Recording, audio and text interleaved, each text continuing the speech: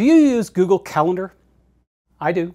In fact, I rely on it every day to keep me organized and moving forward. Almost everything I add to my various Google Calendars is in the form of events. But every so often, a task is better capable of meeting my needs. If you've ever considered events and tasks, you've probably wondered, what's the difference? Let me see if I can make this easy for you to understand. Although both events and tasks show up on your calendar and could both function to serve your needs, they are actually quite different features. The difference between the two is very clear, if you use Google Calendar in the way it was intended. In other words, if your calendar is used to schedule meetings, then events are meetings and tasks are things you have to get done. But if you're like me and you use Google Calendar as a means to organize the tasks you need to get done, the difference gets a bit muddy. That, of course, depends on the detail you need to keep for a task. For instance, I use Google Calendar to map out every article I have to write for all of my clients.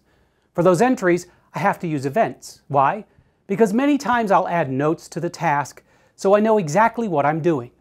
It'll include research information, contacts, various links, downloads, and more.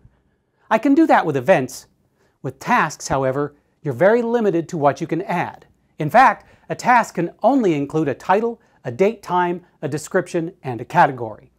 Now, with many of the things I add to Google Calendar, a task is perfectly suitable. However, I tend to default to events, simply because I find them more flexible. However, one of the nice things about tasks is they remain on your calendar, never dimming, even if the set time has passed, until you mark them as done.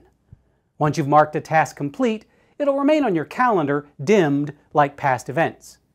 You can also mark a task as incomplete to bring it back to the fore.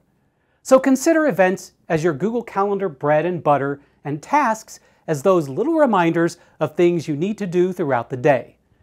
Once you get both events and tasks into your workflow, you'll appreciate having both along for the ride.